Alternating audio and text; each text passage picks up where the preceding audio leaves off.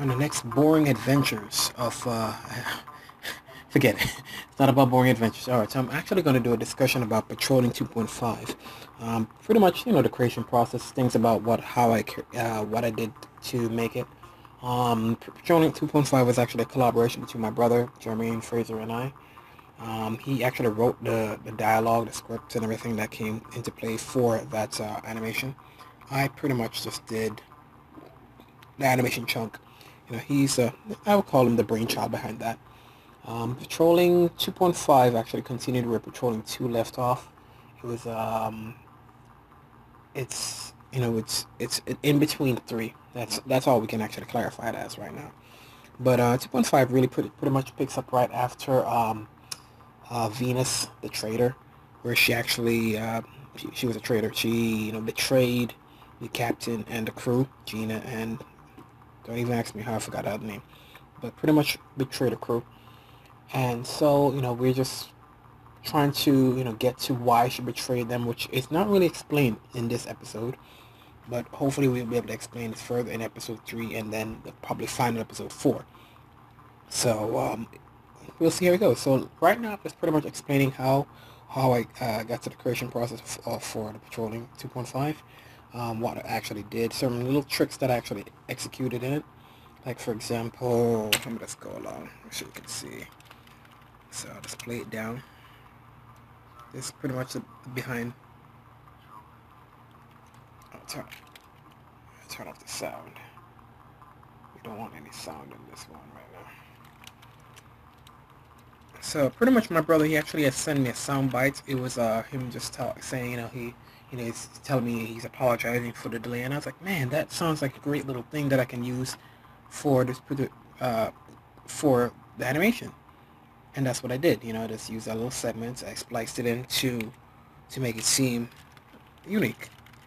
And as you can see, there's the ship about to blast through, and it's in.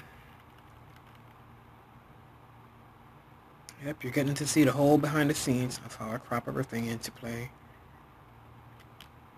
Yes, you see that little trick. Pretty awesome. Then I tried my best to do a little frame by frame animation here. Ooh, looks like I missed something there, but whatever.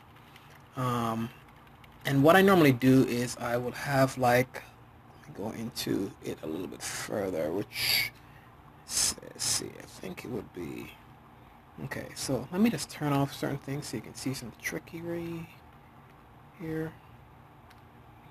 That's a fader. What do I call it? I call it, let's get to that layer. Okay. And I have like a little transparency layer to give it that sense of lighting. So let's turn it off. So now we need to get to that thing. So we are here. So we're going to go into that a little bit.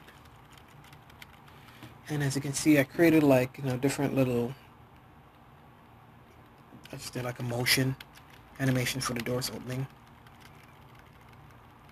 And frame by frame animation for hand coming down. It's a little sloppy, I would say. I'll get better over time. So anyway, it's done. So you see what's done. It was done on 2s. Here. So it's 2s. And then I did 1, 1, 1. And then went back to 2s. And then of course, if you go out, back to it, you can see that I zoomed out of the ship. Zoomed up there. Okay. Crop. Let me turn this off here so you can see. I'm going to give you a whole view. Yes, that's our booty. And the background was a 3D. A 3D thing that I just rotated. I just zoomed into it there. I need a trick of the camera. Gotta love the trick of the camera. Walk. And then, of course, this was a little This was actually something I was messing around with when I came about with this. Where's that? I don't need that one. With this design here. See how unique that is. That's pretty cool.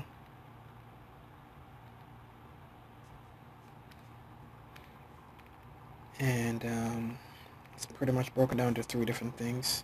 Has that outer ring, inner ring, and then, well, actually more than that. But I was just trying different shapes to actually give it just a, something a little bit more futuristic look. And I did different shapes there to give it like that arc. Okay. And what I normally do is I would actually have like a fade thing. Like this is actually, grayscale. I mean, not grayscale, gradients. To give it that, give it that look, give it that lighting. You want to try to give your thing some form of atmosphere. So I give this kind of a gradient lighting. And we have the background, this slightly panning. 3D ship, character, and the shots. And I do something called a metronome. Like see that thing that's going down, that actually goes with the beat. So if you actually listen to it, if you actually hear the beat, now let's turn it up so you can hear.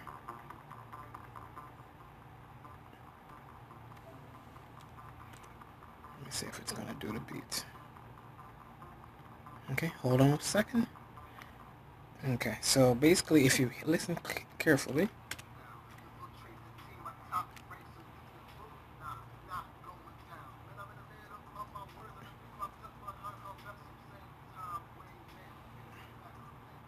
see it goes by the beat itself.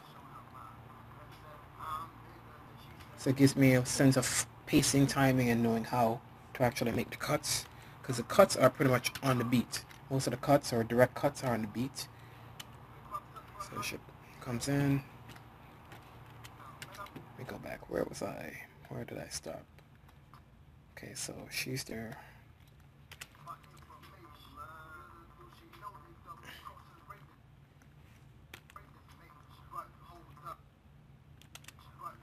Again, nothing too crazy. Very simple. There we go.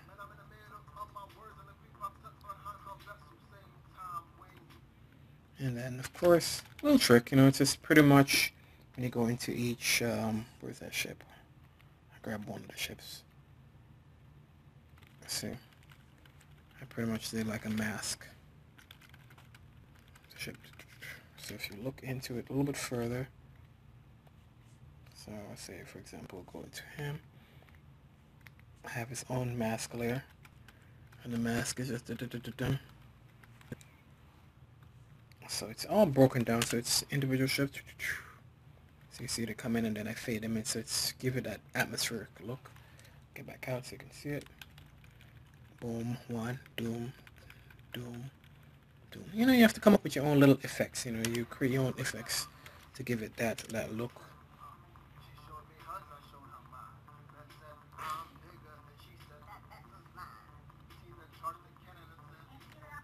And again, normally what I do is like, say for example, with well, let's give you a perfect example of something. Like say with, let's say using this. What I'm referring to when I'm showing you this, I'm talking about this look here. Is I'll grab something like that, and I go to like very simple, nothing too crazy. I go to either a soften edge, and it gives it that look. And then it's really cool. It gives it that really, really cool look. That's one of the little tricks I do for certain things, like, because I try to use Flash entirely for a project. I try not to do out too much in Photoshop unless I have to, because, I just keep everything vector. And then, of course, the background is just, you see the spacing of that. And that. And if you look at it zoomed in on the character, it's pretty cool. I really try to go all out when I'm doing something. So I'll go in on him. Let me see. Can I bring him up? I'll bring him up so you can see him better.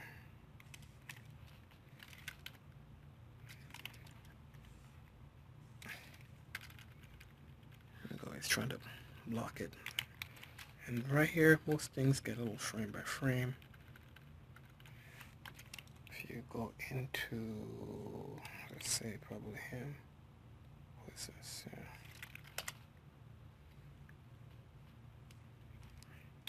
A lot of little tricks, nothing insane, nothing over the top, nothing. You're gonna crab out. Let's see this. I don't remember what that is on. Yeah, one of those things. All right.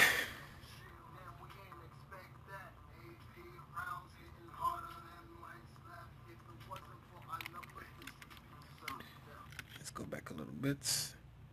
There we go with this shield. Again, remember I showed you that thing where I did. So I pretty much just remove each ramp.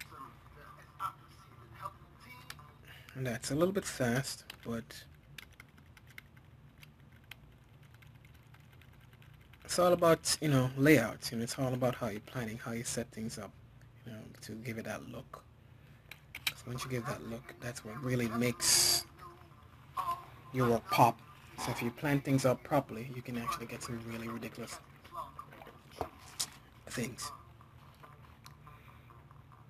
It's all about framing, layouts, and everything else in that thing.